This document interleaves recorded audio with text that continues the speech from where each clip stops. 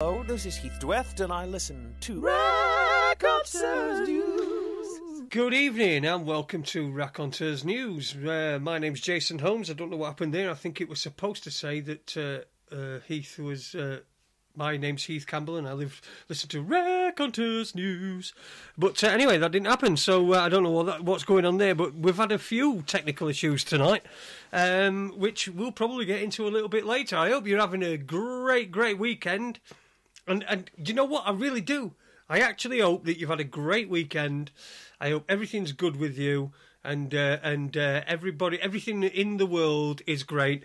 You've seen the cartoons of Elon Musk sending his car up into space and making a cartoon out of it. You've seen all that. The world is a great place. You know, that it's obviously real because it looks so fake. So in Elon Musk, we trust. The billionaire man, who's not had any problems. Imagine you or I trying to put a ship into space. Anyway, forget about that. Forget about Elon Musk. It's just ridiculous. Good stuff on the... there's a lot kicking off on the Jeremy Bamber front as well, which I will probably update you with tomorrow night. But tonight, I want to get to our guests. I've got these fabulous guests. It's took me, do you know, I've been bugging them, and they have been getting, you know, saying no, and yet tonight I have managed to get them both on. So a big warm welcome. I'm going to turn your mics up now, fellas, so you'll be able to talk. I don't know. Do you want to be co-host or just a guest, Andy? Or sorry, not just a guest, but do you want to be co-host or guest? I'm not big on titles, mate. I'm just me. Okay. Well, Andy Young's here with us. He used to be my co-host. He still is. A lot of the time. But yeah, he's having a bit. He had a bit of a break. I think he's on his way back. Me, to be fair, I've been speaking to him last couple of days. We've done some sound checks. He wants to do some things. I think he's on his way back. So a big thank you for joining us, Andy, and also Ade Hardy. Ade, who usually is on, used to do Raconteurs 2 on a Monday night, and he wants to tell everybody that this world is belongs to him and not anybody else. So that's it. Ade, how you doing, mate? I'm all right. I'll either be just a co-host or just a guest. I'm not bothered which. Yo, you're a guest, mate. You're a guest. I mean, this is we wanted you. You wanted to come on. You wanted to talk about some issues, some glaring issues. But before we start, I'd just like to say a big hello to everyone in the chat room. Don't forget you can get on the chat room. If you go to raconteursnews.com, there's a chat room there. You can listen live. I'm also broadcasting on Facebook as well, on Facebook Live, so you can see that there, and hopefully that's the same quality that we've got going through Spreaker. But yeah, on Spreaker.com, raconteursnews.com, Facebook Live, you can hear us. We are talking... what we're talking about tonight. So a big hello to everyone in the chat room, particularly Super Leeds. Terrible result at the weekend. I do apologise on behalf of the people of Sheffield that you had to endure being defeated by the Blades this weekend. But again, I feel I'm sort of associated with you in your sorrow because my team were just about as were wank anyway. We're completely wank. So let's get back to tonight. How you doing, Andy? All right, mate? I'm doing absolutely brilliant, Jason. Yeah, I've had a fantastic day with my grandson, and the world is smiling on me at the minute. Brilliant. What about you, Ade? Let's bring you in. You wanted to come on the show tonight. You wanted to talk about some stuff, some different issues. So why don't we get into that for starters, Ade? Yeah, okay, mate. Just for anybody who sort of doesn't know my background, has never heard us before, I was best part of 2 decades. I was a financial advisor. Started off as like different company, but a bit like the old man from the Prue that used to knock on your door every week for your insurance premiums. And then as the industry evolved, I evolved with it, and finally ended up working for Barclays as a independent financial advisor. And everything that I'm going to say tonight, I knew nothing about all the way through any qualification that I ever took in finance or ever read in any financial publication. Because actually, when you're doing that job, nobody teaches you about money. Nobody at all. No. One thing I wanted to get into was the difference between money and currency. And they are actually two completely different things. And I know I'm sort of Captain Cliche, and I do believe that this world belongs to all of us, not just the chosen few. And I know it's a little sort of saying I've got, but there's a bit to add to that. And that's that we've all got one common enemy, and that's the elite. I don't care what colour you are, what religion you are, what football team you support, whether you like me and couldn't give two hoots about football, whether you fought with the people in Nottinghamshire, if you were living in South Yorkshire over the miners' strike, all these things are there to divide us. And actually, you know, there is only one race, and that's the human race. And we've got one common enemy, and that's the elite. And how they find against us constantly is by using currency, not money. Now, when we look at, everybody says, oh yeah, I've got some money in my pocket, some cash in my pocket. I'm going to do this bit briefly because most people who are going to listen to this are going to know. About just over 1.5% of actual what we'd call cash or money in circulation has only ever and will only ever be printed. Everything else just exists. That's as just 3% in it, isn't it? 3% that's actual physical well, money. It was less than 2. I think it's gone down to just over 1.5 now. Yeah, well, it probably has. Yeah. I haven't looked for a long time, if I'm honest. Well, all of the rest only exists within a computer. And very briefly, when you speak to somebody and say, you know, how is money made?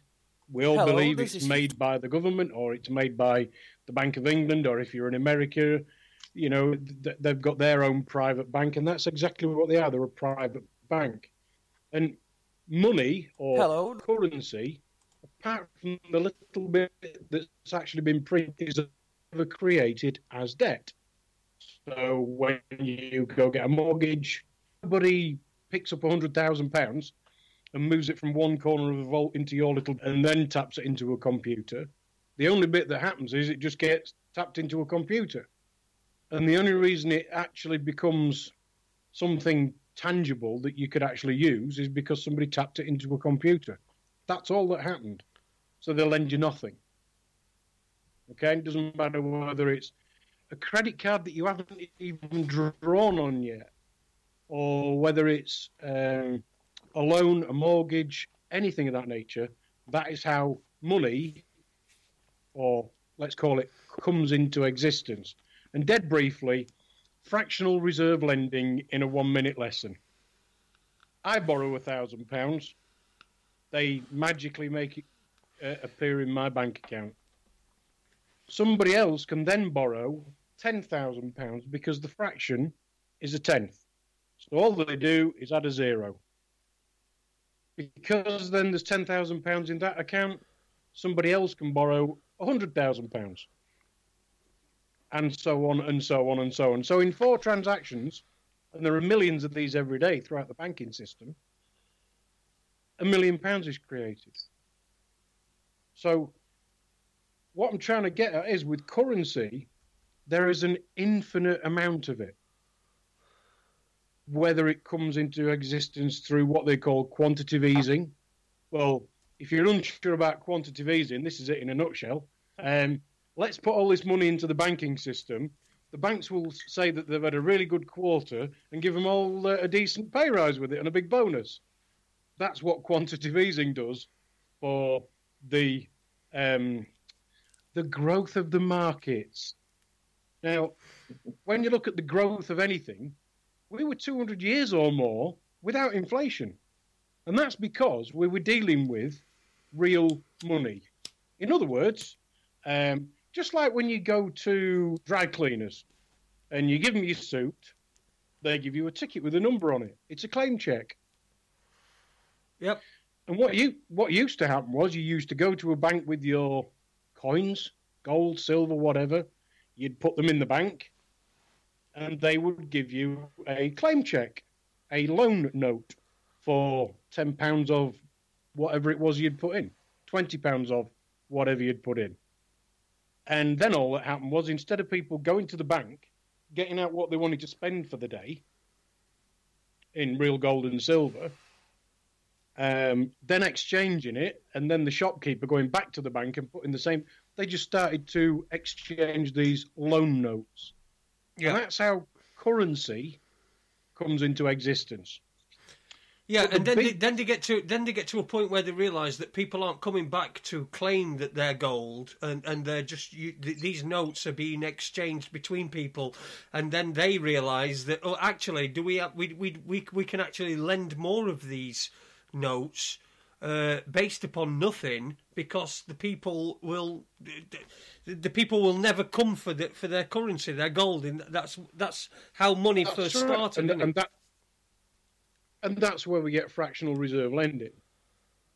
Now, don't forget, what is it in the Bible when Jesus kicked somebody out of the church or whatever because they were making interest on money? I forget what it is. I'm not a religious kind of guy.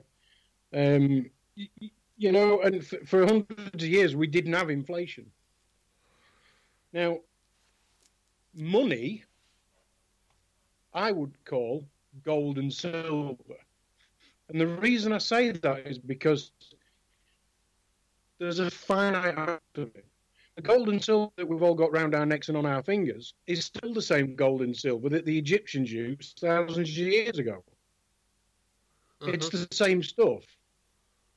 Yeah. I don't know of a £5 or a £10 or a £20 note that's still going to be in existence in 2 years from now.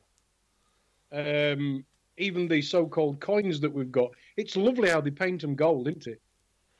But that's all it is. It's not got an intrinsic value. It only has a value of £1, £2, 50 pence, a 10 or a 5 or what, because you and I agree that it has. But equally, if you and I agree that these bitcoins have got a value, then they have too. The difference between Bitcoin and currency is there's a finite amount of it. So gold and silver and Bitcoin have got more in common than a pound and a dollar, because there's a finite amount. And that's the difference between money and currency. Now, I've been looking at the history of money, and nowhere could I find any fiat, in other words, centrally controlled, government-controlled currency that has, one, lasted longer than, I think the longest one I found was about 100 years. But secondly, has never done anything other than get back to its true value of nothing. Right. Each and every one, I haven't found one yet that has done nothing other than get back to its intrinsic value of absolutely jack shit, nothing, zip, worthless crap. Right. Because we used to talk about the gold standard and how the dollar was, the almighty dollar. Well, the almighty dollar, all the Americans did was effectively sell all these and buy all these goods from China, and they've exported all their dollars. And very, very soon, these nice little Chinese people are going to realise that actually all they've done is export their shite to us. And it's all going to come rushing back for its true value of nothing. Because since the dollar went off the gold standard, that's exactly what it's worth. So when did the dollar went off the gold standard? Was that 1913, the Federal Reserve Act, that the dollar went off the gold standard? I think it was then. Yeah, that's right. Yeah. The Federal Reserve Act was snuck through. I think it was on Christmas Eve in 1913. It was something like that, and there were nobody in Congress, but it was voted through. Yeah, and that's when fractional reserve banking. I suppose that's made it. Everyone the world over has gone down the same route in their banking systems, apart from one or two, haven't we? We've got North Korea, Iran, all the bad ones, all the people that we're told are the bad people in the world. They're the ones that haven't gone down this fractional reserve banking route, aren't they? That have not got a central bank, or do they have a central? Do they have a similar system, but just separate from the one that we've got now? Yeah, but I've got a great idea. Let's get a big army together, convince everybody that the leader of that country is a bad guy, make him the bogeyman, and we'll tell everybody that what we're actually going to do is invade him because he's a really bad man, and it's all to do with the national security because they might just come over here and bomb us, and then we'll go in there and we'll put the Rothschild banking system in place because that's what all the wars are about. It's all about money. Money. That's what happened. Saddam Hussein. He was going to start trading, selling his oil in euros, and also Gaddafi as well. He decided he was going to start selling in euros as well, and then suddenly they're terrible people, and even though their own people absolutely adored them. I mean, if you look at Gaddafi, if you look at images of Gaddafi, he's on the back of a Toyota truck, and all the people are there, and they're all cheering him, and he's waving away. And okay, people might say that's propaganda, but the difference being, you get Obama, he turns up somewhere when he was in power. He turns up somewhere. He's in a limousine that's armoured. He's got an armoured vehicle in front of him, an armoured vehicle behind him, and armoured vehicles right at the very side of him, and then he's moved from one place to another. So, who was really loved by their own people? Was it Gaddafi, who could just be out in the open, in public, and it didn't have any fear of being assassinated? Because why would you assassinate him? He's he's doing really good things for his people and stuff. So, but to Obama, he's got to be hidden away. That just sort of shows you, doesn't it, of who the real bad people are. Well, the other thing as well is...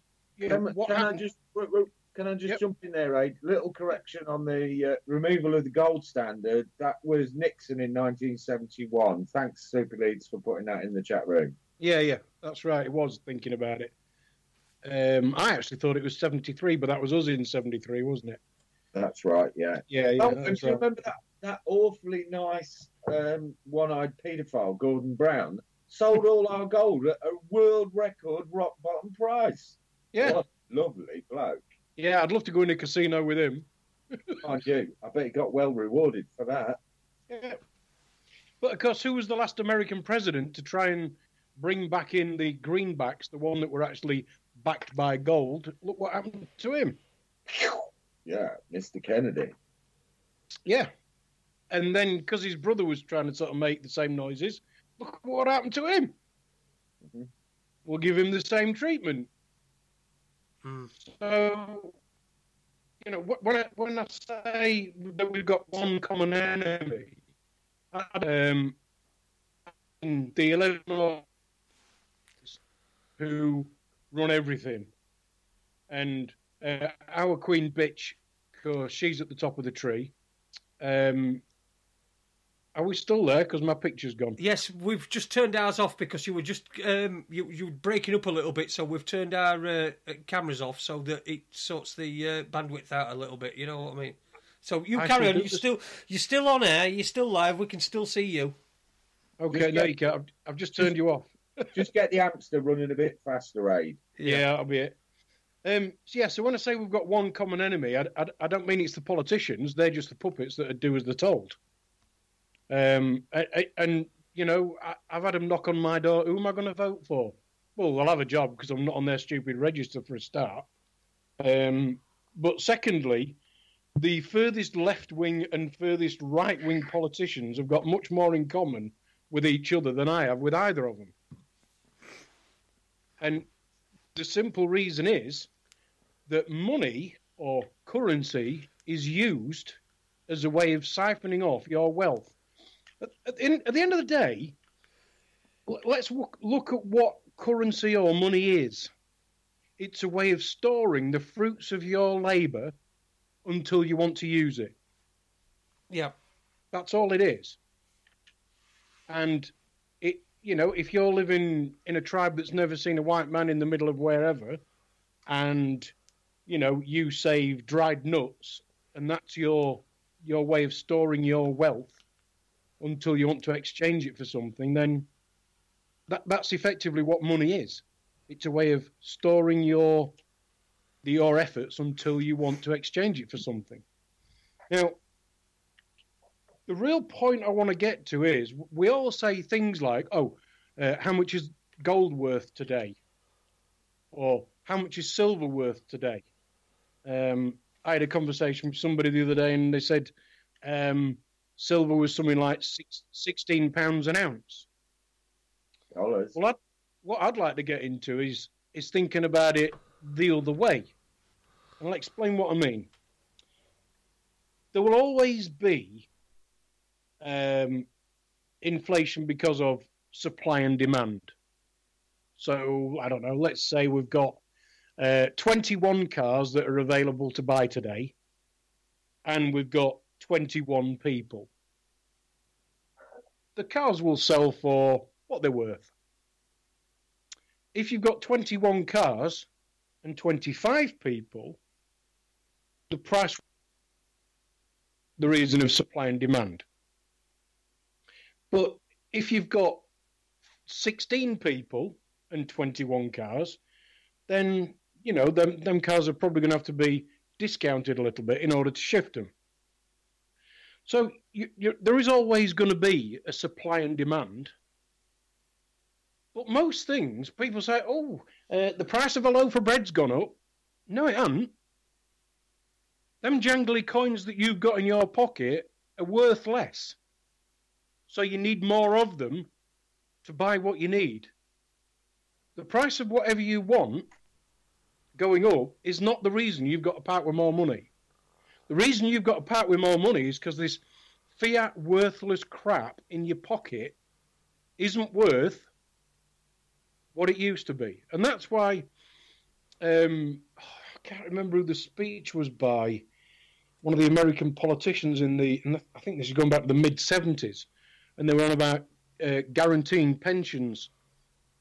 And he said, we'll always guarantee the amount of your pension. What it'll be worth, I'm not going to guarantee, but I'll always guarantee the numbers. Well, if you've got to fill up a bucket of pound coins to buy a loaf of bread, doesn't matter what the number is, because it's worthless. So it's not what you're buying is becoming more expensive. It's because, apart from the supply and demand, what you've actually got in your pocket is worth less, can buy less. So inflation isn't the price of something going up. Inflation is the deflation of the value of your coins or notes that you've got in your pocket, your currency. Well, hey, that also works with your bitcoins as well, doesn't it? Because a lot of people are saying, Bitcoin is a bubble that's bursting. Now, Bitcoin, the price of Bitcoin is purely on supply and demand. If a lot of people want Bitcoin and there's not a lot for sale, the price goes up. If there's loads for sale and nobody wants it, it goes down.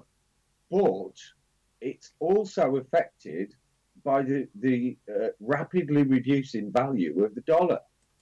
Yes. Because the price of Bitcoin is usually denominated in dollars when people talk about it. You know, it's the benchmark that people use. And it's not the fact that Bitcoin is going so massively growing, in my opinion, is the fact the dollar's worth absolutely jack shit. You know, and I think the biggest thing for the dollar will be when effectively they've exported all the devaluation of the dollar by buying all these Chinese goods. And when all that starts coming back the other way, what are they going to do with it? You know, I mean, there are now countries all over the world who are looking at not dealing in dollars anymore. And, you know, this is what all the wars are about. Just getting back to your Bitcoin, Andy. So I sadly, when I'm in my customers' houses, I have to suffer the news because I never watch the news. You two could ask me about something that's been on the news in the past year, and I probably would know nothing about it because I just don't watch it. But what I did catch the other day was, Bitcoin's gone down 30% in 7 days. 3 weeks before, when it went up 400% in 10 days, I didn't hear anything about that. Because you won't. The reason you won't hear anything about that is because Jamie Dimon, who's always out, the governor of the Bank of England, who's saying what a pile of shite Bitcoin is and you're going to lose your shirt on it, he's talking the price down so he can buy more of it.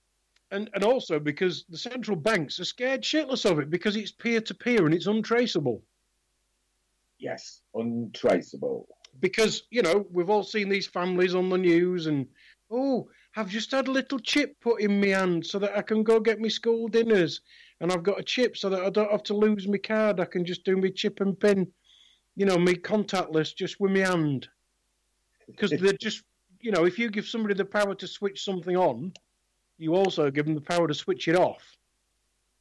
Oh, whereas, mate, I watched an excellent movie. I'd like to recommend it to anybody. I only came across it last night when I was just having a scroll through Netflix. And it was Tom Hanks, and it's called The Circle. Now, for me, the cryptos weren't really an element of it, but if you want to know what's going to happen with 5G, watch the movie called The Circle. Except be wary because they tell you it can all be turned round after it started, but I don't think it can. I think the 5G smart grid, if it gets in place, we're all screwed. Well, like I said, you could ask me anything about the news and I wouldn't have a clue what you were talking about. You know, I just, for me, the way that we all give up without knowing our wealth is because they and us, they siphon off our wealth by keeping the numbers the same. Oh, I got a pay rise. No, you didn't. You didn't get a pay rise because your pay rise ain't gone up as much as inflation. And as I said before, inflation isn't the cost of something going up. It's the value of what you've got in your pocket going down. So let's start calling this out for what it is. And it's a way of them siphoning off your wealth into their pockets. And, you know, like I've said before, they've monetized the world. You know, you take your kids out of school to take them on holiday. Oh, it's a fine. You know, your kids have got to go to the doctors and they've go more than 3 times during term time. Oh, it's a fine. You drive down the road at 31 mile an hour and it's either a fine and points or we'll sit you in a classroom, NLP you for 4 hours, but it'll only cost you half as much. You know, everything is about money, money, money, money, money. And interesting comment from Melvin in the chat room there on the chips. He's saying that the Eastern Europeans have already sussed out how to clone and alter those chips, as they do at the moment with imported animals chips. That's what amazes me about technology. As it progresses, the hackers, they're always one step ahead, aren't they? Well, you know, the new £5 notes, or coiled springs as I call them, I think it's funny that we've actually got money we can now see through. Yeah. But the £5 note was so new, I think I'd seen one, but I hadn't handled one. So they'd probably been available for a day or 2 days. And I got offered £1,000 worth of fakes for 400 quid. Now, yeah. I'd not even held a real one. Awesome. You know, so it's all right. I'm saying, oh, we're doing this and we do. No, you're not doing it for our benefit. You're doing it so that we don't realise that as these notes get smaller and smaller and smaller. I mean, what colour did a pound note used to be? When I was a kid, they were green. Me too. Now, these fivers that we've got? Yeah. Well, an old fiver was proper blue.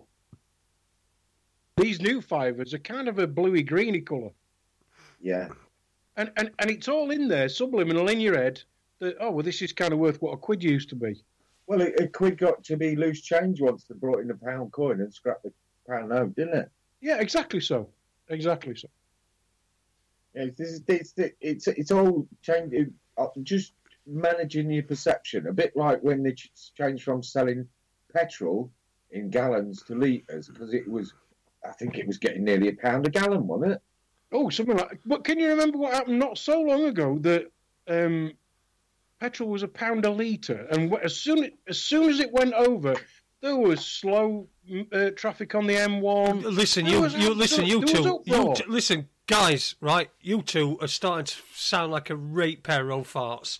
I completely understand what you're talking about, right? I know what you mean about when it went from a gallon to a litre, and that was the standard thing, and then the petrol price had just shot up.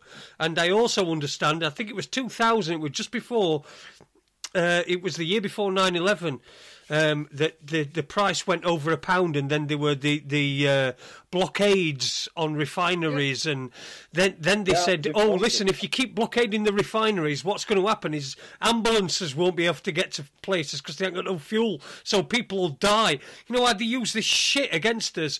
When we're finally getting somewhere and we're doing something, they use this shit against us, and then all these fucking wankers that are outside that don't want to get involved, right? What they do is they go, oh, look, everybody's going to die in hospitals because you're fucking blocking refineries.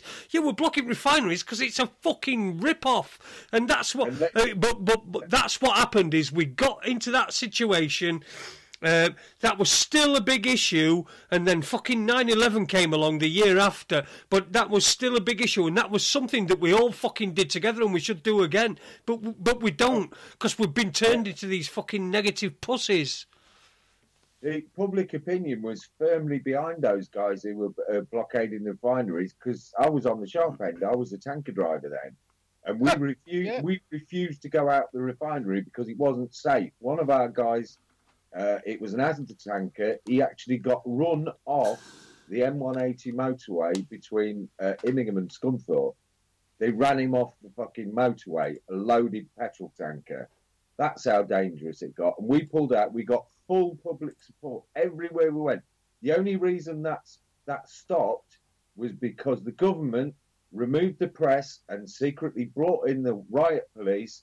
And they said, we don't care if there's women and children on them blockades. We're coming in and we're going to beat the fuck out of you unless you're gone by midday. And that's what happened. Yeah, I was there. And it's the same like with the miners' strike. The fucking miners. This is something really close to... I mean, I grew up in a mining village and I was around when the miners' strike were on. But they did the same to them. It's like this one thing, I think the miners' strike was probably the best chance that we had to be able to fucking bring these shit cunts down. It's just that it also coincided with Thatcher selling off council houses, so people were buying houses and were being able to own property for the first time, and it was relatively cheap as well, until they fucking boosted interest rates up so they could fucking nick them back a few years later, but that's another story. But that's what they did. And so what you did is you got these people that were fucking absolutely committed to this cause, like the miners and stuff. But then you got somebody who were like, well, actually, no, I ain't got a dog in this fight. I'm not a miner. I've got nobody who's a miner. In fact, I don't even live in a mining community. So, all I can think of is that my coal's not coming and it's not fucking filling me. It's not warming me house up. But so I think that was the last fucking chance for us. And unless we can all get behind something and say, we're not having this fucker anymore. It doesn't take that many. to just go and just go, right, you fuckers, go down to Parliament, 650 on them, just say, look, you don't have to kill them, you don't have to do out to them, just say, listen, out, go, do one. But well, this is what I say when I say we've got one common enemy. And Parliament are the puppets, but the common enemy that we've all got is the elite. And you're dead. I mean, when I was a kid, I can remember that was it Tuesday and Friday night or Tuesday and Thursday night, we had a power cut. Yeah, just what we did. We sat around candles and we had to make sure we'd had our tea before it got dark because they were going to cut the power. It's just how it was. But if you just think about what I've said about money and how it's at the centre of everything, that means that every single political debate that you ever see anywhere on television, radio, whatever, is irrelevant. Because if you remember because all the political stuff is always, what was the one I heard today? Oh, something about Oxfam. Oh, yeah, it's money. Oh, we didn't tell you what was really going on, if you're reading between the lines, because we didn't want you to stop us giving you our money. And if anybody thinks that an organised charity is anything other than a business, then you're sadly mistaken, because it's a business. That's all they are. But every debate on the TV is irrelevant. Because when we say that, money is at the centre of everything, it's the way they siphon off your wealth without you noticing it by calling it inflation when really it's the deflation of what you've got in your pocket. And along with that is all the other crap on telly. Well, along with that as well, Ade, listen, I saw something on Facebook, and I know Facebook's it's fucking biggest pile of shit now. You might as well not even bother. I know I'm broadcasting on Facebook Live. Everyone on Facebook Live who's watching, hello, I really dig you, but Facebook is a pile of shit. But I did see something, and it showed you the relative weight of what you would buy. So I think it was chocolate bars, and it was from 2015 to 2017. So and there was something like a 30% reduction in the weight of the product. So what they do then is they reduce the product, they keep the price the same, and then inflation doesn't seem like it's going at the same rate. And that's a magic trick that's cast upon us all in everything. Whereas you might have bought 500 grams of something at some point and paid, and it were pre-packaged, and you bought it and it was 500 grams of something. Now it'll be 375 grams, but you're still paying the same price. So in essence, the price hasn't gone up, but it's like it's a way of hiding inflation, and they've been doing it for years. Yeah, absolutely right. I made a joke with somebody the other day. It was actually at a till. It's not very often I buy a chocolate bar, which you wouldn't believe if you saw me. But I was at the till, and now they don't keep chocolate at the till. It's on a special shelf. And I thought, I fancy a chocolate bar. And I went to the thing, right, and I got to the till and I said to the girl, since when did Mars bars only come in fun size? Can you remember them bags of fun size Mars bars? Just 2 bites big. They're all that big now. Yeah. Unless you buy the fat bastard version, which is now as big as a normal one used to be. Yeah, but it costs you about £8, doesn't it? I don't know, but you're right, Jason. But again, it's not inflation, it's deflation of the value of what you've got in your pocket. And that's what I want to get over tonight. Let's stop thinking about money as currency, because money is gold and silver. Currency is this fiat shit that's used all over the world that has got no intrinsic value, that one day, when they stop trying to hold it all up, like they have with the euro and the pound and the dollar, it will go back to what it's worth, which is nothing. But gold and silver will always go back to supply and demand, intrinsic value. But that's what they're doing all the time. They're reducing the size of what we buy. And they're saying, there's been this rise in property value. So money into property, and it's bollocks. It's bollocks. And for anybody who's confused, bollocks means confusion, because that's all it's for. It's to confuse you. You know, if you look at all the other crap that's on the telly, you know, the bailiff things, and we're coming to get you. It's not there to inform you. It's there to indoctrinate you. Well, it's there to scare you, isn't it? That's all it's there for. It's to intimidate you. So that when they knock on your door, and trust me, they will, because think about it this way. The whole system is rigged so that somebody benefits. Now, it's not me, Jason, Andy. It's not rigged for our benefit. It's rigged so that, you know, the little company that you work for will have to go into liquidation when the bank decide they're not going to factor their invoices anymore. And you will get made redundant. And then the same bank that stopped that line of credit, which is completely different to currency and money, you know, to facilitate credit is not a lending of money. I think you should. Ade, I think you need to knock your camera off. Because one of the banks was saying, Ade, knock your camera off, mate. There we go. Are we any better? Yeah, that's a lot better. Yeah. Where did we get up to with my rant? Well, you were talking about Andy. Tell him. I kind of remember Mars bars, but I'm a bit lost from there. Okay, the crap that's on the telly is there to. Yes, that's where you was. Yeah, that's it. Yeah, we were talking about that. It's there. It's designed to intimidate you rather than it's demanding money with menaces, really, isn't it? But it's there so that you will act accordingly when they knock on your door. You know, and they put the police things on the telly so that you will act accordingly when they knock on your door. Well, how about thinking for yourself? And, you know, the bottom line is, when they want your name, it's a contract. That's it. Well, it's as simple as that. Somebody's just put a post. It's John Hall's just put a post on Facebook Live. Hiya, John. Thanks for listening to us.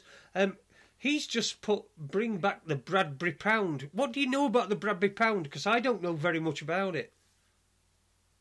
The only way that I've looked at the Bradbury is basically it's like the old greenback that JFK tried to bring back in that it was actually linked. If it said £10 off, I promise to pay the bearer, like the claim check when you go take your suit to the dry cleaners, they give you a claim check. That money was actually deposited in an account. It was real money. Right. You know, and of course, don't forget, this is what all the Second World War was about. It was about making sure that the countries, and by the way, if every country in the world is in debt, who do we owe it to? Well, I know, but, you know, I'm not telling you. We owe it to the banks. Who are these banks? I mean, our country's got a magic printing press where we could just print all our own money, no problem. But they choose not to do that. They choose to give it to a private bank and get them to print it and then charge our country, all of us, because it's ours. I don't care whether they call it government money, public money. It's ours. It belongs to us. Okay? Then they charge us for doing so. Hang on a minute. If somebody gave me a magic printing press, I think I'd probably keep it to myself and spread it about accordingly. You know, I wouldn't be giving it to you to get you to print it to then charge me for having done it. Mm. And that really is the bottom line, because this is how they use it. And, you know, the debates they have on the BBC and all the political crap that goes on and all these shit programs that's on telly and even the storylines in Dead Enders and everything. It's all there to get you into the way of thinking of, you know, it's not really our money, it's the government's, it's their responsibility. Bollocks, it's not. It's but Ade, listen, how do we, you get it, right? I get it, Andy gets it, and I've got a bit of an inkling that probably most people who are listening to this, or who may listen to this, get it as well. How do we make and I know you've got personal experience of this because I know about your personal relationships and stuff like that. How do we get people who are indoctrinated and in this system and working in this system and doing well from this system? How do we convince them that this is a wrong system and the wrong way to be going? Sadly, because I don't like using the word they, but they have created a dog-eat-dog world by using this monetary system. What you end up with is pockets of people, and forget about the 1% or the rich people, and forget about class, if you like. It's more about the people at the very bottom who've got absolutely nothing and who scrape by. All they're interested in is, how am I going to pay my gas and electric, and have I got enough to eat? The people above that are living paycheck to paycheck. The people above that, well, I've got my house to consider and everything. And the people above that, well, I've got my pension that I need to nurture. And when you said about personal relationships, you know, I'm sat in this little bungalow on my own. 2 years ago, I was getting ready to get married, but the young lady, well, the lady that I was supposed to be getting married to couldn't live with a nutter anymore. And she knew a lot of this stuff. I made sure she did. Yeah, but it's also. But the thing is, Ade, is that, you know, I probably would have been in that category of, you know, I've got this and that to do, but suddenly something's happened in my life and I can't work now, which means I've dropped like £1,000 a month. Which means that I drop down into I've got to fucking find an extra £1,000 a month when, you know, I've got a disability, because I'm self-employed, you know, I'm trying to do things by myself. I've never wanted to work for anybody. I've never wanted to do anything for anybody. And now I find myself in this, what I'm trying to say is it doesn't take much for you to drop down that one level. You know what I mean?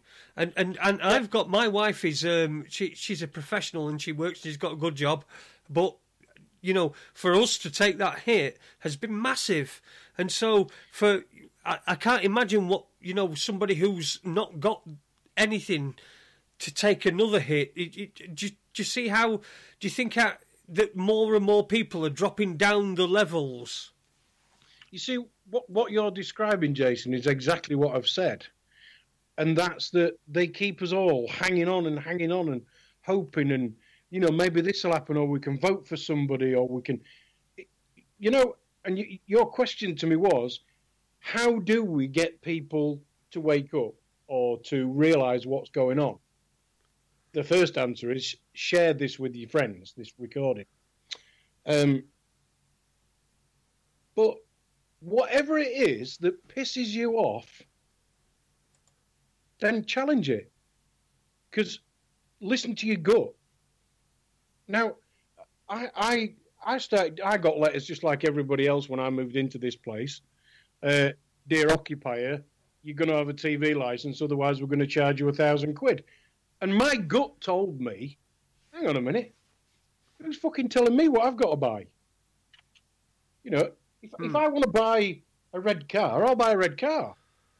If I want to buy no car at all, I'll buy no car at all.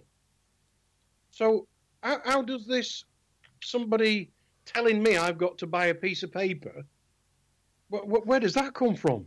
So I started to look into it.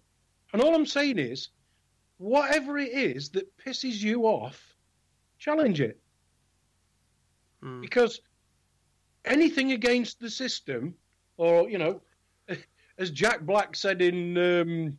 what was the film he did with the school kids with the rock concert? School of Rock. Stick it to the man. Because that's our common enemy.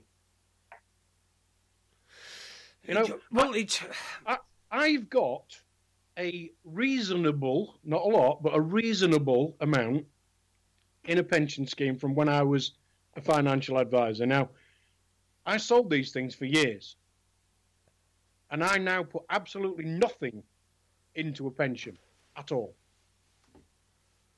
But I've got this pension that, you know, hopefully in 3 years' time will be enough for me to move abroad so that I can live comfortably. Sadly, it's not enough for me to stay in this country and do it. I'm going to have to move abroad. Yeah, I think we'll get into that in second half anyway. Second hour. But what I'm saying is I would gladly give that up at the drop of a hat if we could get rid of this monetary system that all it does is line the pockets of the elite and strip the heart and the soul of everybody. Because while we're out here, you know, trying to pick up a few crumbs and hating each other because somebody got one more crumb than you did this week, or, you know, they were able to buy the latest iPhone this week, these elites are just soaking it all up.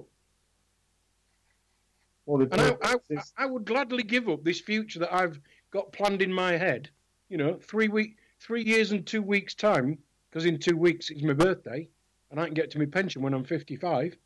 I'd gladly give that up tomorrow if we could get rid of this monetary system, because that is what it does, and that's why it's at the centre of everything. But when you said to me earlier, how do we get people to challenge something? Challenge something. Whether it's your TV licence, your gas and your electric, or your water, or challenge it. Research it. What is it you like? What don't you agree paying for? Whether it's a parking ticket, a speeding ticket, VAT on something that could probably be called something medical, but for some daft reason isn't. You know, whatever it is, challenge it.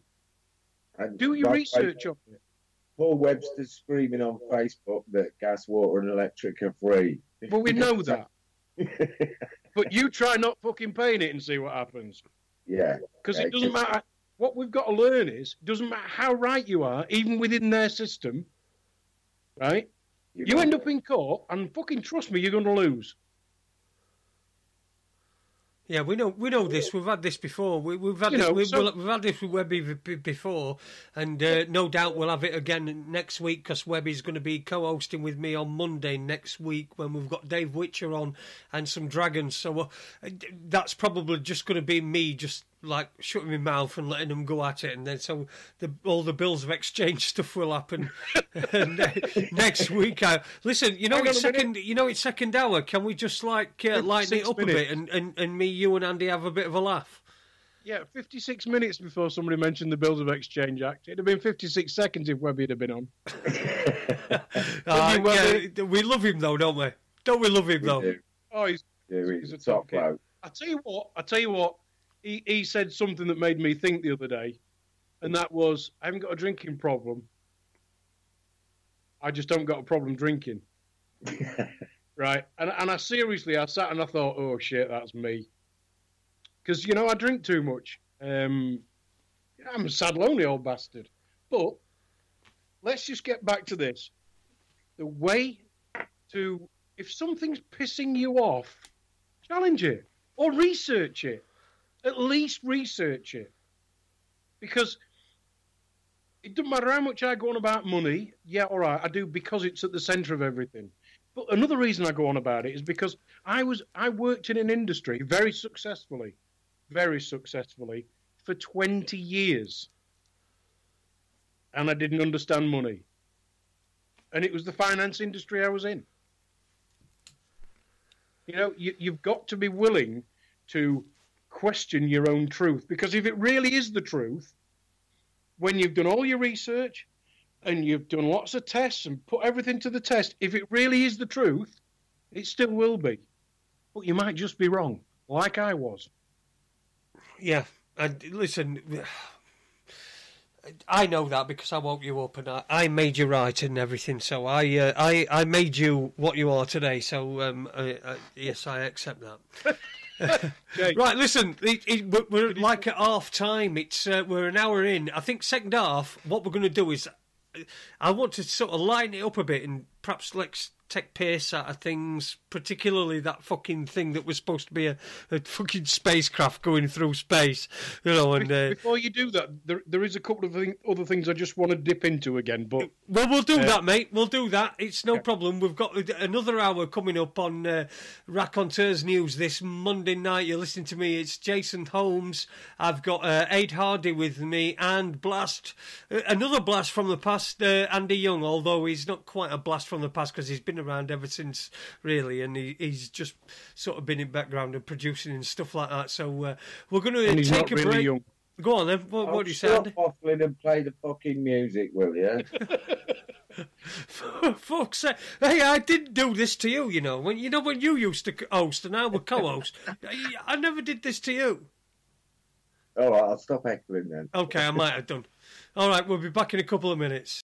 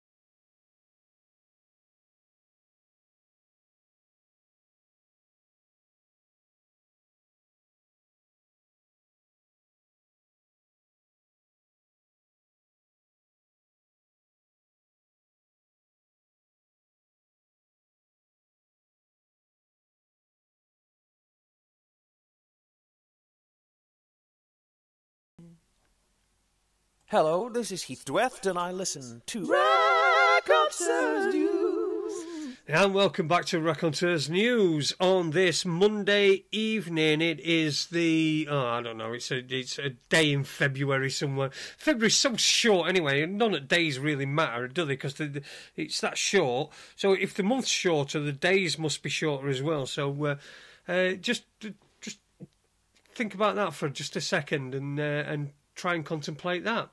But we're back anyway. It's me on my own tonight with Andy, who's Andy Young, and Ade Hardy. They're both joining me back on the radio. How you doing, fellas?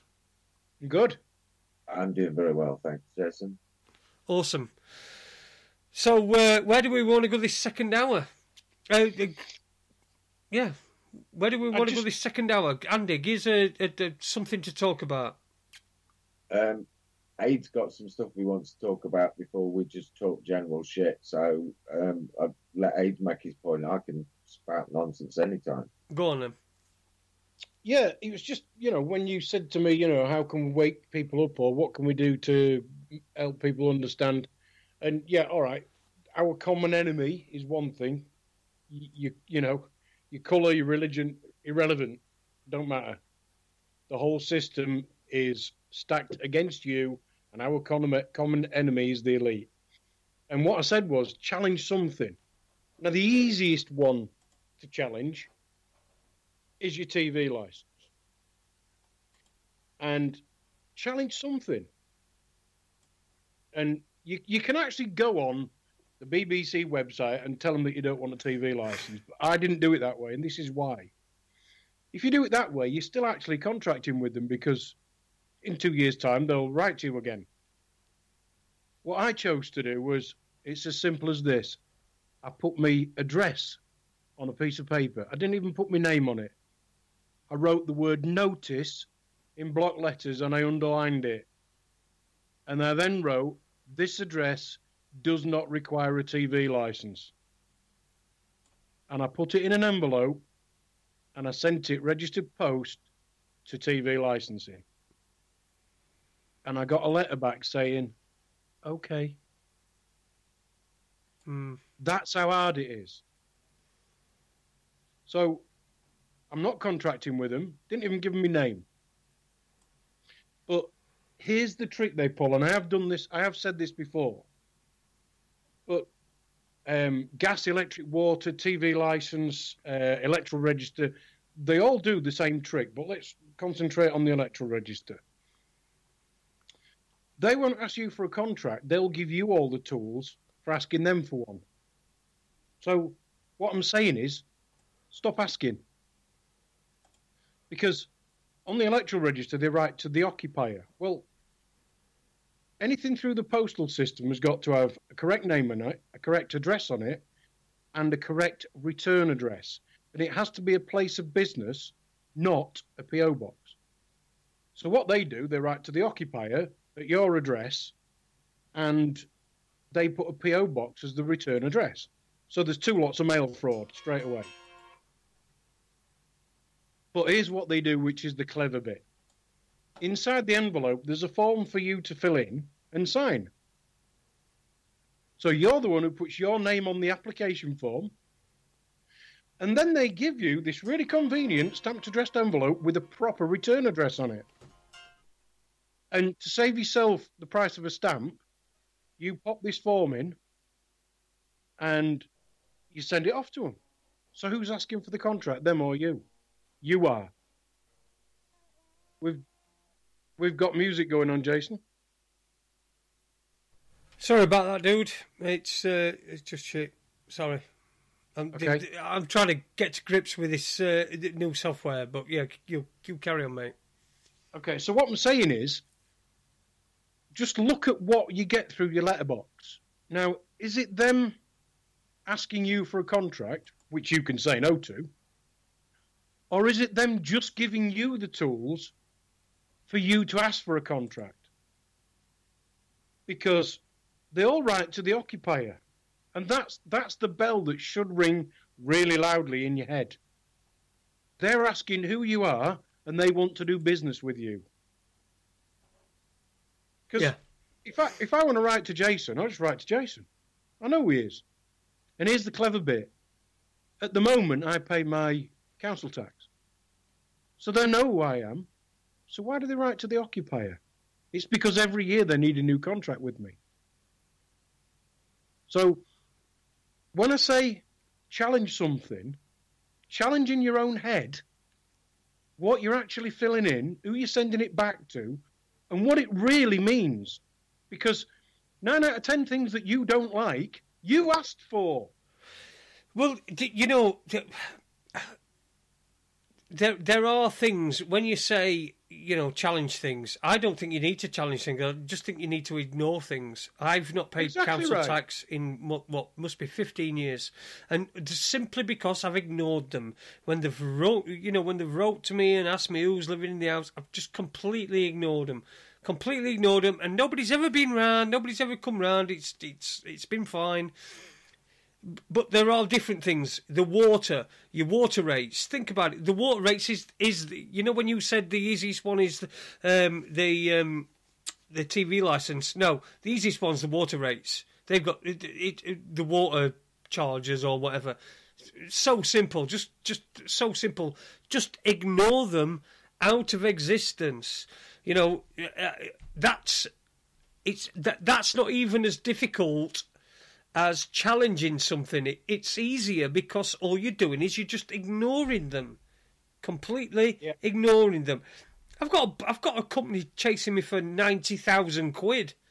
You know, they've sent me affidavits, they've served me on court subpoenas, and I've got to go to court, and I've got to do this, and I've got to do that, and they've served court orders on me. I've just ignored them. I've just completely ignored them. What they got? They've got nothing.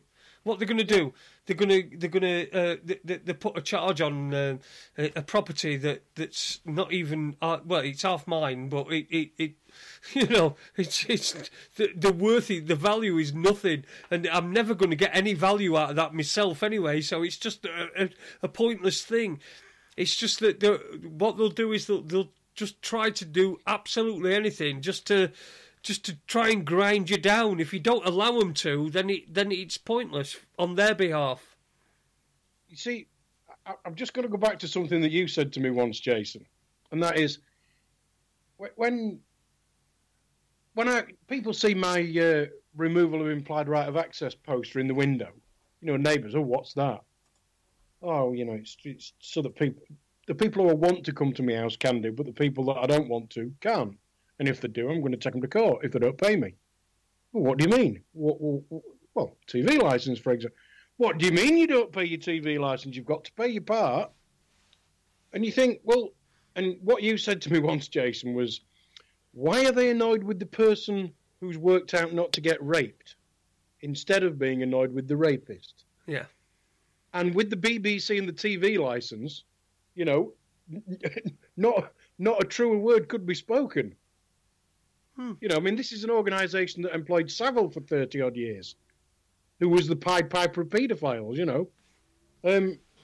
So it's all about a changing of a mindset, and it's all indicative of this system that is designed to fuck you. That's the thing. You see, a few years ago, right, I was on. I used to go on a forum, a Sheffield Wednesday forum. It's called Owl's Talk. I'm sure Super Leeds will know about it, or he might have heard about it, or whatever. But it's a forum, and I used to go on, and I used to post. And this were, I think it was about 2012, 2013, 2012 when we beat United to promotion from League One on the last day of the season, and we won. And I used to go on this forum. Anyway, I happened to mention on this forum that I didn't pay tax, that I didn't. That I weren't paying tax. I didn't pay tax. I didn't pay my council tax. I don't pay tax. It's theft. Yada yada yada. And the amount of abuse I got from people on that forum that were saying, "Oh my God, I can't believe you're doing that, blah blah blah blah blah blah blah." You know, just the same spewing up the same shit that they've been fucking fed off at telly. Just spewing it out at you in a hateful manner, and that's where that came from. That's where that came from, because I wrote, "You're all having a go at the bloke who's fucking found out a way to not get raped rather than having a go at the rapist. That's where that came from. And you know, I just don't even bother with them anymore. They're just fucking, as far as I'm concerned, they're idiots. They're just complete fucking idiots. There were one or two, there were a couple that sent me messages and said, you know, well, I believe in your stand. And there were one guy, I think it were, who just found out about 7/7 and all this, and he got in touch with me. But there were a few, but on the whole, most people were like saying, well, you know what, if I'm getting fucked, why aren't you getting fucked? And I don't like that you're not getting fucked. And it's also the same as like, well, it's Stockholm syndrome, isn't it? You know, my money, you know what? I'm working up until July. Most people are working up until June or July before they've paid the taxes for the year. You know, and then they start making money for themselves. If you put it over a year and you accumulated all the tax together that people pay on various things, people are working up until June. That's fucking half a year, man. You see, for some cunt else. People are convinced that the tax money they pay is for the upkeep of the NHS, the roads, the street light, and it isn't. Of course, it's to not. Pay the interest on the loans that our country, on our behalf, has taken from private banks when they could just print the money themselves. Yeah. That's what it is. You are being fucked over. And if you're not pissed off, you should be. Well, unfortunately, what we're up against is a perfect system of planetary enslavement. They've been at it thousands of years. They've got it pretty good now. They've got us to be slaves without most people even having a clue that they're a slave. Yep. But the thing is now, it's time to make your decision. What do you want for your future? Because those chains are tightening. I mean, just going the water. That was what I wanted to say. You were on about water bill and how easy that was. I actually rang them about mine, and the woman said, "Oh, well, it's all based on the rateable value of your property." And I said, "Well, that's interesting." I said, "My property's not a commercial one; it's residential, so it doesn't have a rateable value." and there was this long silence, and she said, "What do you mean?" I said, "Only commercial properties have a rateable value. Residential don't. So how can you charge me for water or sewerage?" I said, "Look, I know you've got but at least when you get home, have a play on Google or whatever search engine you use. You know, and I think the only thing that we can do with the people that we meet in our daily lives is inevitably people do talk about what pisses them off, which is why I never shut up because there's that much. And it's just hooking on to one thing that they say and asking them questions as to what they think it really is. Because people are only interested in what directly affects them at that point in time. But you see, we've become this we've become this species, and we've been so indoctrinated, and we've been so and I don't include myself in this, and I don't include you, and I don't include Andy in this either, or anybody else that's listening. But we've become this bunch of idiots that will believe that somebody sent a car into space with, you know, a spaceman in it, and you know, it'll float around, and then right, you know when we go, hang on a minute, we can't see any stars, they'll go, oh, you can't, not from space, because Buzz Aldrin said that, didn't he? Yeah. What the? Do you know what the fuck? Elon Musk. Super Leads has said in chat box, talk about Elon Musk. Elon Musk, I've got to give him full kudos. He has fucking produced an absolutely fucking magnificent hoax that just shows it's like it was the ultimate hoax But NASA didn't want to perpetrate it because, people have been questioning NASA for years. And so it's a private individual. So if it goes wrong, they can just say, oh, it's him. He faked it or whatever. And this bloke, we're supposed to believe that this bloke has sent this car into space. And it's... Sorry. Andy, please, say something about it. I just can't believe that anyone would take it seriously. I saw, like I say, I saw one picture, like I just thought it was a stupid meme on Facebook and just completely ignored it. I didn't even bother checking out proper news sites to see if it was actual news. Can I just make a point? Yeah. Let's imagine for 1 second it really is true. All right. What the fuck what does it matter? How is that going to change my daily life? Well, you see, the thing is right, for me, what matters is that's just a test. So they've got a bloke to do something and pull off this humongous hoax. And then if people fall for it, then, they can continue with their hoaxes. For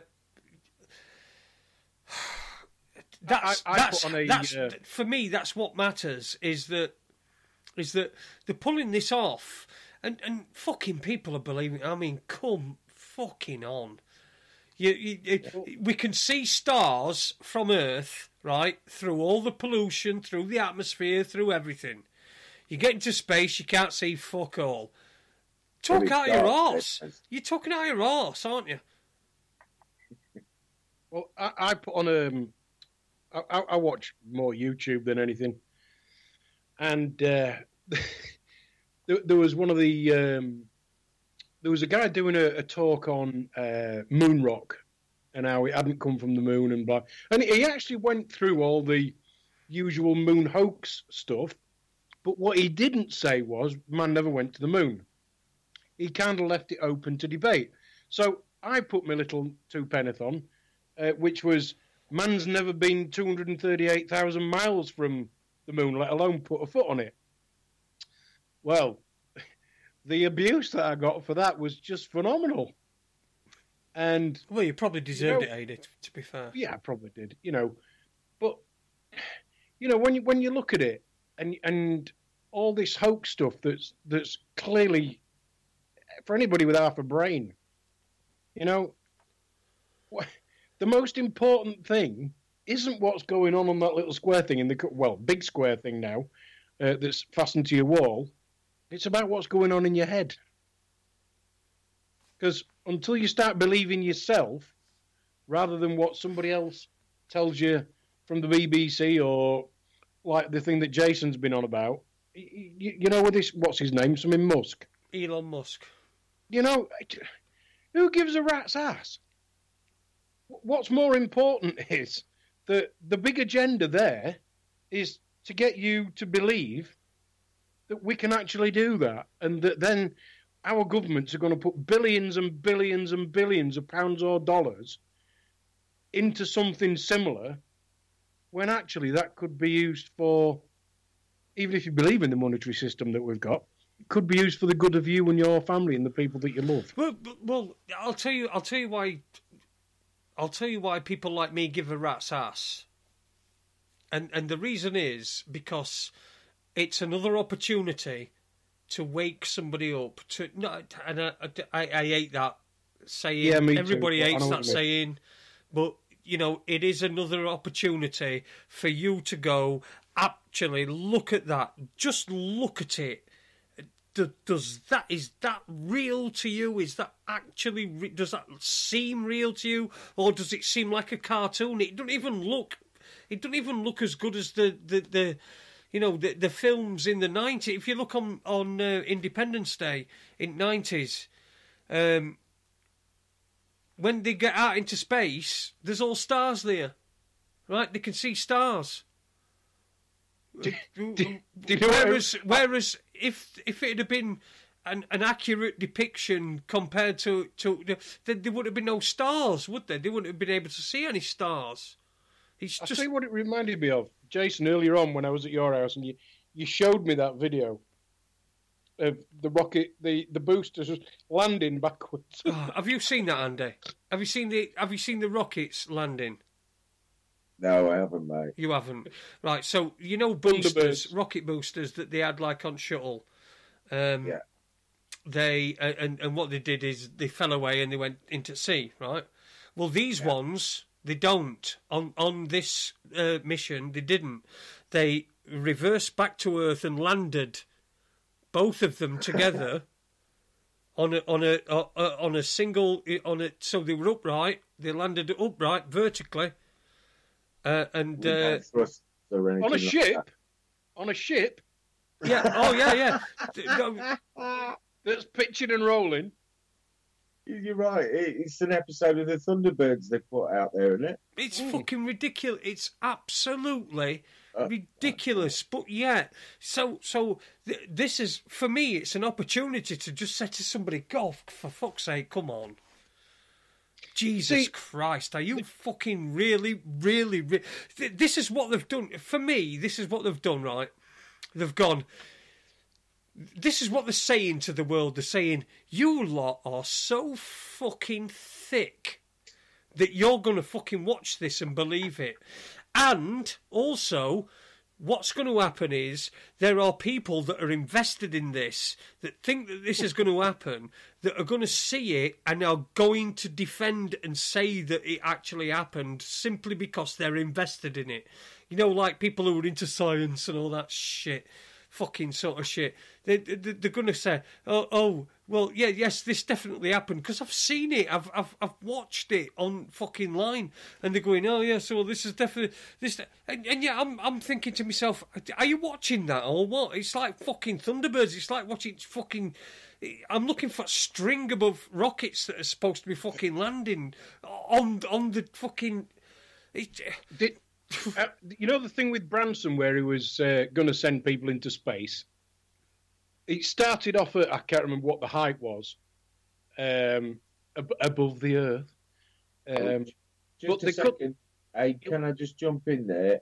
Jason, I've got a message off Paul Webster. He's now posted it in the chat room that Facebook Live's gone down, mate. Yeah, I can see that. It says that your wireless connection. Sorry for interrupting, Aid. Carry on, mate. It's all right. What was I saying? Oh, yeah, Branson, when he was, and still does, I think, advertise for people to buy a seat on this, the first commercial flight into space, which is, you know, I don't know how much money it is. I'm sure it's affordable for some people. But it started off at a certain height, and it's now down to about a fifth of the height that it was, and it means you're just about going to get into space. You know, they started off at, I can't remember what the height was, but now it's an awful lot less. Yeah. Listen, if you're listening on Spreaker, Facebook is down at the moment. It's not letting me do anything. It's probably some sort of fucking rant that I've done or I've swore too much and it's told me to fuck off. But anyway, you're listening to Raconteurs News. It's Monday night and it's Andy Young and Ade Hardy with me here, and we're talking crap, aren't we, dudes? Well, we're talking Elon Musk, which is crap. Yeah, and all I would say is, instead of watching that shit, do some research on something. Your own research. Don't believe anything I say. You know, do your own research on what's important to you. But I guarantee, whatever it is, at the centre of it will be money. Whether it's court appearance, your council tax, your gas bill, your electric bill, your TV licence. You know, that's what will be pissing you off. It's all about you parting with money, because that's what's at the centre of everything.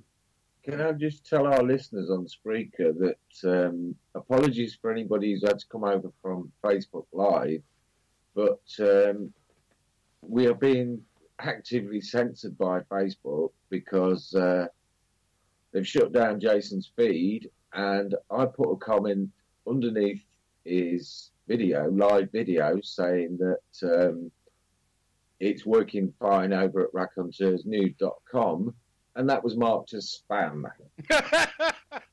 I got banned off eBay the other day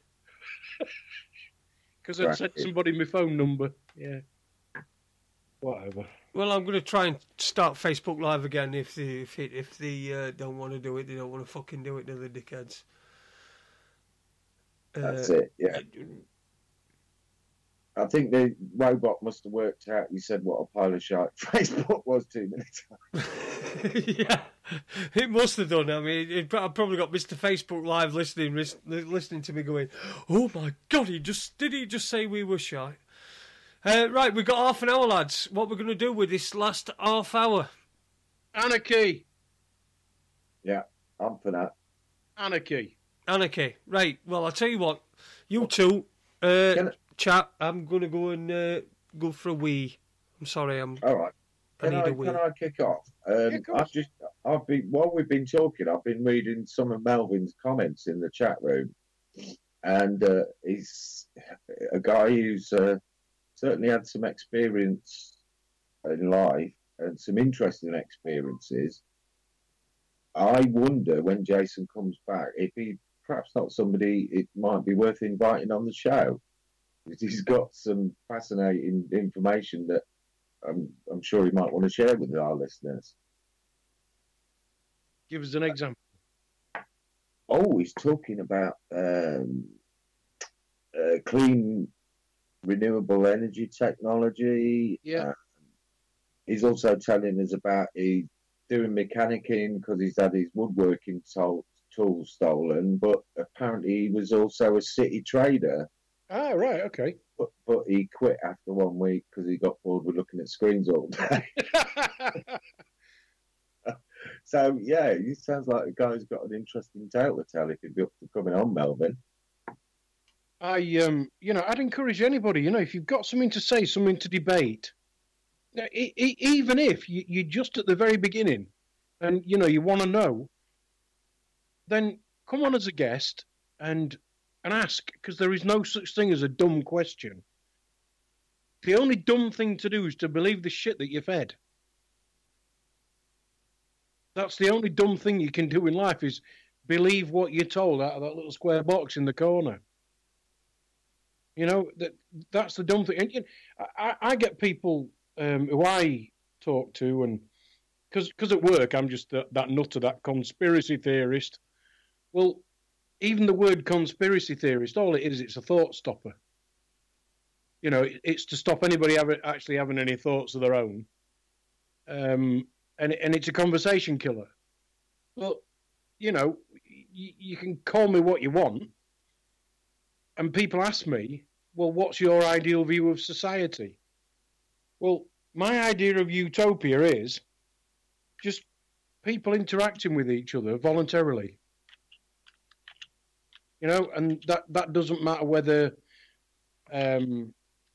you decide who's going to police your street. You decide, I don't know. Listen, there's 7 billion ideas out there, because that's how many bums there are on seats on this planet. And I certainly do not want to be the next king of anarchy, because there is no such thing. All I'm saying is the system that we've got is designed to rape you. A system where there is no real system other than voluntary interaction between caring, loving people who actually care about each other is the way to go. And I know we are miles away from that. But the worst kind of anarchy, and I don't mean throwing petrol bombs in the street, that's not what anarchy means. The worst kind of anarchy is streets ahead and closer to utopia than what we've got now. Dude, you don't need people to love and care for each other. All you need to do is you need people not to be a cunt. That's all you need. Just don't be a cunt. That should be the thing. People like that because they're all scraping round for the scraps and the odd bits of seed that are left, while, our common enemy, the elite, are there lapping it up, devaluing what's in our pocket on purpose so that they gain and you lose. That's what if you people don't got to wake up. if you don't play their game, you see, that's the problem. Is that we play their game. We play it. You know, there's a white bloke that's angry with immigrants. A middle-aged white, like myself, middle-aged white bloke. Nobody can offend me because there's nothing in any laws that say that I can be offended in any way. But I can offend out. So what I do is then I start thinking, well, hang on a minute. These people, these people, I can offend them, but I can't be offended. They can do whatever they want, and then it builds up a divide, and then. Yeah. People have this victim mentality, so you get, when you get sort of racism, you get this victim mentality where there's the bloke that says that he's been discriminated against because of his colour of his skin, and then you've got the bloke that says, I can't say "oh" to anybody. You know, I can't even point out even the obvious things. And even the obvious things, I was thinking to myself today, our next door neighbours, I think they're from, I think they're from somewhere in Asia anyway. And one of the young lads he goes to school, and I see him going to school in his morning in his coat and everything. And I said to Danielle, I said to him, he looked like Kim Jong-un. Right? And then I said to her, he looks like Kim Jong-un. He's just walked past. And then we were discussing it, and I was thinking to myself, well, actually, is that racist? You know, would that... Somebody somewhere would deem that as to be racist, whereas, you know, I don't know where he's from. I don't know. All I'm doing is I'm making a comparison of how he looks compared to Kim Jong-un, because he just looked like him. He got the same hairstyle, and he got his coat on, and he just looked like him as he was going past. So how does that become racist? And then when somebody said, just a second, and I thought to myself, right, well, if he's not from Korea, and he's from, let's say, Malaysia or something, somebody would say, well, that's racist because you know. But then I thought to myself, well, would the same thing apply? And this is how it's been fucking skewed. Would the same thing apply if I said that Jacques Villeneuve looked like Christian Slater? Because they're not from the same continent, they're not the same race, but would it be racist for me to say that they look the same? Because for me, they do look the same. Jacques Villeneuve, have a look at him. Jacques Villeneuve and Christian Slater, they look the same, but they're from different backgrounds. So would that be racist? So it's like it's been stacked, and we can't say. We're in a position where we're wondering what is okay to say, whereas what should be okay to say is what's in your mind at that moment in time. Because whatever is in your mind at that moment in time, when you say something and you are when you verbalise what's going on in your mind, that's what reveals your true character, and that's how we should be able to individualise each other, and to be able to decide who you want to have some time with and who you don't want to spend time with.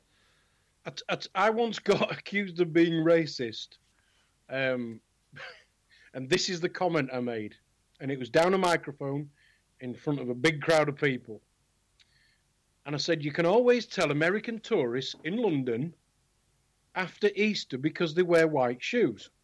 And it's true. If you go to London or Edinburgh after Easter, you can tell the American tourists just by looking at what they've got on their feet, because they do all wear white shoes. Well, let's not use the word all. 90-odd% of them. Okay? And somebody accused me of being racist for just being observational. And that's how ridiculous it's got. Well, can I just say as well how ridiculous? How can you be racist against a country that prides itself on being a nation of immigrants? Yeah, I mean, I've been to Ellis Island. I've stood next to that big green thing. You know, the Statue of No Liberty. Well, you see, the point I was making, AD, was I'm somebody, and I consider myself somebody who will think about things and work things out. But for me to find myself wondering whether that thought, that fleeting thought, and something that I'd mentioned to me, sat next to my wife, nobody else was anywhere near. I didn't, go take a picture and say Kim Jong-un's going past my house or anything. But the fact that I actually thought about it is what's wrong with what's going on these days.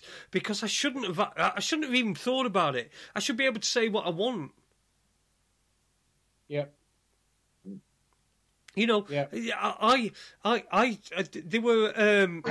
We watched. We've been watching Stranger Things, and they were one of the episodes. We've just watched. I think we watched it last night. Again, it was called Pollywog, right? So I turned to Danielle and I said to her, "Is it about a black parrot?" Now, should I feel bad about that? There were nobody there that could have been offended. There's only Danielle, but should I feel bad about that? This is what we've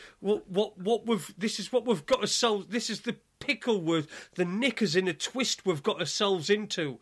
You know, we're actually thinking these things when it don't even need to be thought of, and that's the power of this cultural Marxism that's been easy for you to display. Yeah, exactly. That's a different that's been dragged out over this few weeks. You know, it's just not. Surely I should be able to make a really harmless joke to my wife when we're on our own in the house and not feel like I'm doing something wrong. Yeah, but Jason, we're being farmed. And the farmer wants to make more profit, so he's making the cages smaller. I'll tell you what, Andy, one of my favourite ones is, these are not countries, they're farms. Yeah. It's exactly what they are, they're farms. You know, is it by accident that a landmass, like, how many African countries are there? I don't know. You know, but if you look at a map of Africa 100 years ago, the lines weren't where they are today. You know, look at a classic example, Israel. You know, these lines are drawn for political. All right, if you go back far enough, it's tribal. But since all the politics and this system that we've got kicked in, you know, it's a farmyard. And all they're doing, they're moving the fences on the farm. That's all they are. Well, we're down on Facebook again, so apologies to anybody that's tried to be watching on Facebook. I think they've had enough of us tonight, don't you? Facebook, they don't really like us, do they?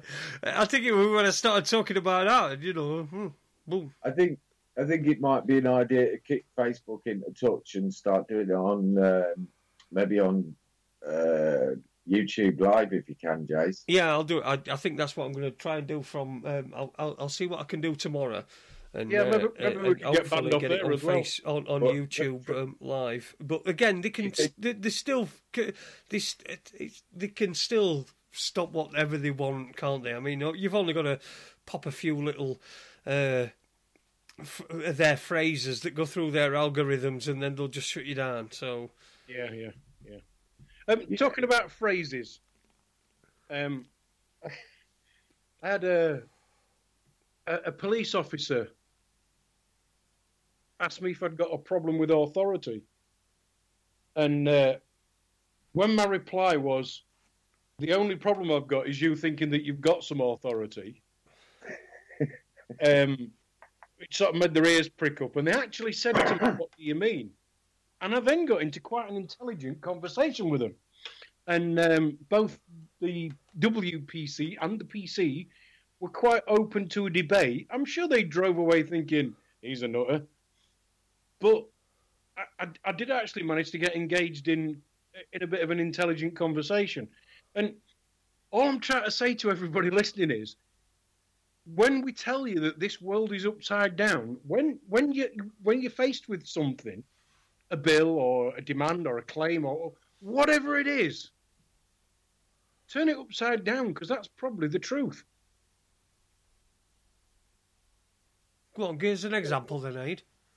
Well, like have you got a problem with authority? No, the problem is that you think you've got some authority, because that is the truth. They don't have any authority unless we give it to them, but we're all duped into giving it to them when they say, do you understand? And we go, oh, yeah. Understand, stand under. Yeah. It's an old one. Everybody knows it, or everybody should know it. If you don't, do your research, Google it. And I found some. I was on the computer the other night looking at Banksy artwork, and one of the best phrases, and I don't know who actually said this, but Banksy certainly painted it more than once. And it's simply this: if you want to achieve greatness, stop asking for permission. Yeah. Makes sense. And Jason's quite right. Ignore it. What are they going to do? Demand that you do something with your body that you don't want to? Yeah. How does piss off sound? Well, it sounds brilliant to me, doesn't it? Doesn't it, you, Andy? Yeah, sorry, mate. I wasn't really concentrating there. I was just trying to put Melvin's phone number in my phone.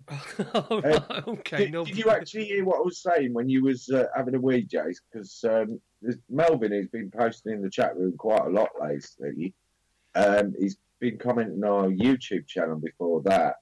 Posted some amazing stuff in there tonight, and I was just saying probably get a show out of that because I'd love to hear him talking about his stuff, and he said he'd probably do that. So yep. Jason's fully booked till tomorrow. Oh well. Yeah. It sounds like a plan, that, Andy. Yeah, it'd be great. I always like talking to new people and people with new, fresh, different ideas. I think it's also good to get listeners on who, they listen to us and they've got something to say. So yeah, come on and say it. Yeah, we've had it before, haven't we? I would love to. I mean, it's not my show anymore, but I would love to encourage anybody who's sort of just at the point where they know there's something wrong, but they don't know yet what they don't know. They're just kind of at that point of, hang on a minute, there's something wrong here. Who happens to be listening, who's thinking, oof, actually, these three nutters might have something going here. That's who I'd love to encourage Jason to get on. Because that's exactly what we want to try and do, and find out how you do turn people into an intelligent thinking being. Rather than, somebody who listens to their gut feelings when they know deep inside them that there really is something wrong, but they don't know what it is. They're the people that we've got to get. Yeah, we've had them on. We've had a few listeners on before. We've had Super Leeds, who were a great guy. He'd had a few sherbets, I think he might admit. But he were a really good evening, good show. In fact, we had two listeners on that night, didn't we? Yeah, who else did we have? We had that guy over in Burnley. Can't remember his name. I will do in a minute. It was. I'm sure we put it in chat box in a minute. I know he's listening. Carl Davis. Carl Davis, yeah, Carl, yeah. Good input we had from both of them. So we know we've got some great listeners, and we know that we've got people that are on the ball with what's going on, and we've got people that perhaps aren't quite on the ball but are getting on the ball. You know what it's like, Ada. It takes. I'm just glad that it only took you 6 months, where it took me 6 years. You know what I mean? I was just thinking the other day that, when I'm sort of talking to people who are how I used to be, I mean, I don't believe in the state at all. It's just fiction. And so I don't look at the world how the general public, if you like, do. And sometimes I forget that there is what I would call the old way that I used to look at the world. that people don't actually realise that. And it's not that I feel sorry for him, because pity's not a good thing. I just wish that, sadly, for anybody to, let's call it wake up, I know we can't think of a better phrase, but the way that generally happens is that somebody absolutely kicks them from pillar to post. And that might be the court system, it might be something to do with some perceived authority that comes crashing down on them, where they lose, I don't know, a family farm, or something of incredible value to them. And it might not be monetary. And that's how people get woken up. And I would love it to be that people get woken up because actually they're starting to think for themselves without all that shit happening to them. Yeah. That's the big hope in it, is that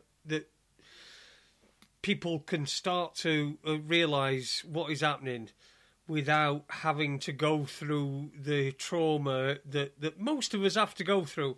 And you know, sometimes the trauma is in itself is enough. But then it's when you realise what is going on and you look and you've seen it, then it's exacerbated and it's sort of amplified times 5. So yeah. So for people to be able to find this out for themselves before they have to go through that trauma would be a huge advantage to them, because I think I woke you up and you didn't really have to go through much of a trauma, did you?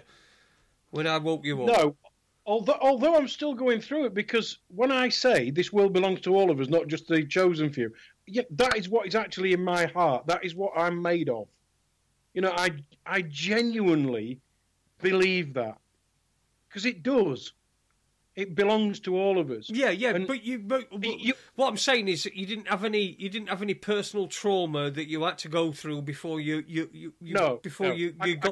I got it afterwards. But once I had woken up, the trauma is when you realise what's going off and you see things. That's traumatic in itself. When you first, when you first become awake, you sort of, like going, oh my God. I remember it myself, for God's sake. I remember, saying to gas pump attendants at 3 o'clock in the morning or 4 o'clock in the morning when I were on my way home from work, when I were DJing, and saying, oh my God, you ought to see, look at this, have a look at this. And he goes, oh, now. And I said, no, honestly, we're American government that did 9/11, and he's like, no.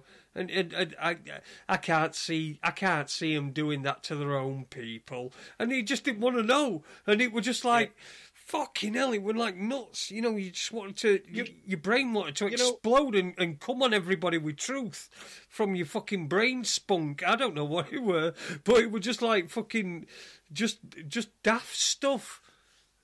I sometimes just feel like standing in the middle of the street and shouting, how bad has this shit got to get before you lot actually look at it? Mm. I feel that day in, day out, Ade. And love or hate David Icke, he did come up with a great line, tiptoe totalitarianism. How much more shit will he take today? Let's give him a bit more shit, and when they all kick off, we'll back off a bit. But don't worry, in 3 months' time, we'll keep going down the same road. Because them idiots will think they can just vote for somebody else. How bad is it? We paint a bleak future picture. While you're on your hands... Sorry. I was going to say, while you're on your hands and knees, begging for permission, you're getting shafted up the arse. Exactly. So stop asking for permission. And people don't understand that, though, do they? They don't. I know. They think we've got to get rid of this perception that compliance is something that's good. It's a good thing. you're complying, you're paying your taxes. I pay my tax. How many times you heard that someone said that? I pay my taxes. You know, I was saying to somebody a couple of days ago. In fact, I think I've mentioned it on show, but it was a few weeks ago. But I was in I went in Co-op and I went in queue, and there were 3 people in front of me in the queue, and they'd all got these fucking lanyards and like IDs on them. Right, all 3 of these people in front of me in queue, and I said to one of them, I said, "Isn't it funny? Slaves used to wear chains. Now they wear lanyards." Well, Jason, I've spoken before about a guy called Larkin Rose, and a book that he's written called I think it's The Greatest Superstition, and basically it's just it's a book of anarchy, and it's explaining how the government is just a superstition. It doesn't exist, and he did a show on his YouTube, and it was called Mental Malware. And, you know, he said there's one way you can tell if somebody's got mental malware, you know, actually on display for the world to see, and it's when they say, "Oh, I'm a law-abiding taxpayer." Because just because something's law doesn't make it right. No. You know, as it says on my Skype thing, nobody has exemption from morality. And you can put that back to tax, being charged for gas and electric that's supposed to be already paid for. You can put it down to, I'm going to use this, the bills of exchange tax being used against you in a court, even though all your case is buttoned up and on paper you've won, you will still get shafted. Just because it's law does not make it right. And that's true, and I think that's a good point to close on this evening. Thank you very much to my guests this evening. I don't know, guest / co-host Andy Young. All right, Andy, let's get last word on this one, mate. On this evening. Well, I think it's hard to add anything to what Age just said. I mean, he's summed it up fairly well for me there. Yeah, brilliant job there, Ade. It's been a pleasure talking to you on air. I know we chat fairly regular off, but pleasure chatting to you on air, mate. And thanks for inviting me on again, Jace. And for listening, everybody. Are we close to getting you back or what? Not really, no. Okay. Not well, you'll be on sporadically, won't you, with me as a co-host when I've got the likes of Ade and what have you. So yeah, thanks very much for joining us tonight, Andy. Much appreciated. I know you've had a very busy day and a difficult, well, not really a difficult day. I think you've enjoyed it, haven't you? No, mate, I've had a whale of a time. Yeah. But it's been busy though, hasn't it? I've changed my first solo shitty nappy, mate, and couldn't be more proud. No! Awesome. And he's nearly 50, folks. Or he is 50. Cheeky bastard. I'm 55 this year. Oh, I wish I was. Well, you're not a cheeky bastard. I would call you young then. Younger than what you are. Yeah, you can be a cheeky. Anyway, thanks, Andy. Thank you very much for joining us. Thanks, Ade. Any chance of you coming back doing your show again?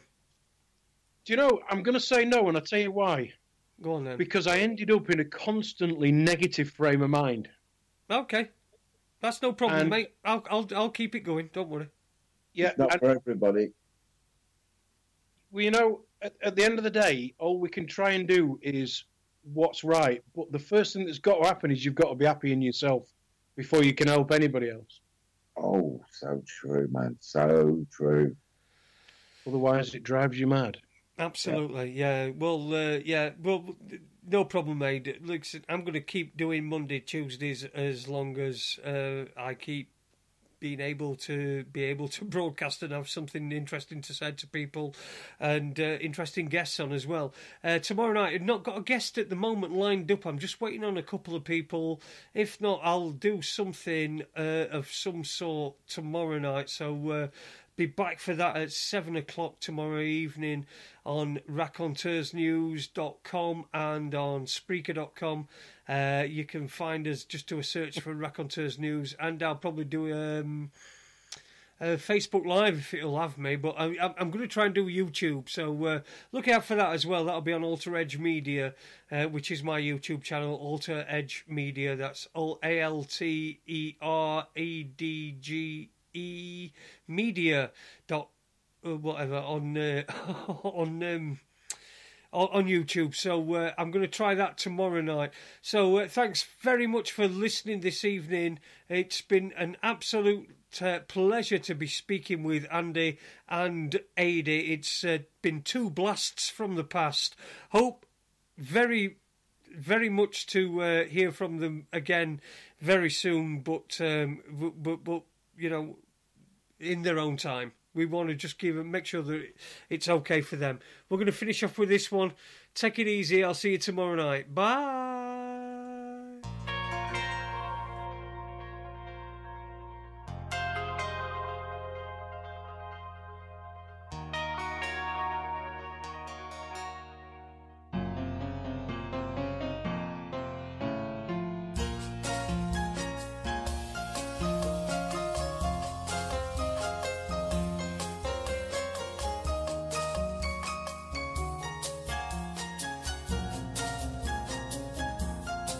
I see clearly now as the rain falls down from mournful clouds that cry so black and grey.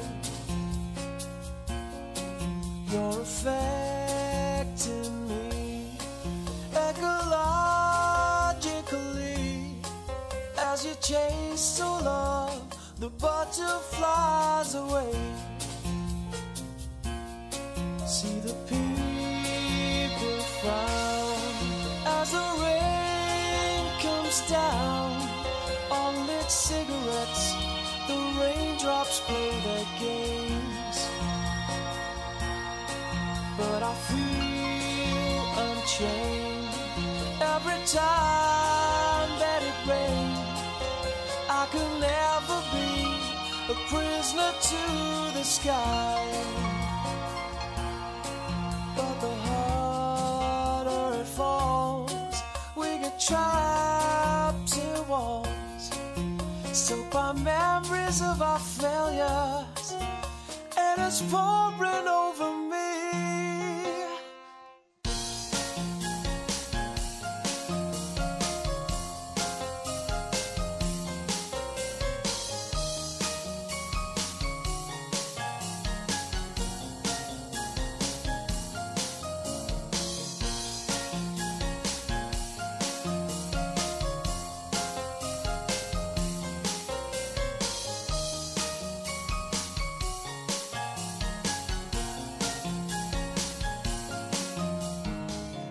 Looking at you, shivering me, standing here rearranging my dreams. I don't know what fate has in mind for me no more. Rain will fall, I go blind, think I'm losing my mind. The rain kicks you and you're down until you drown.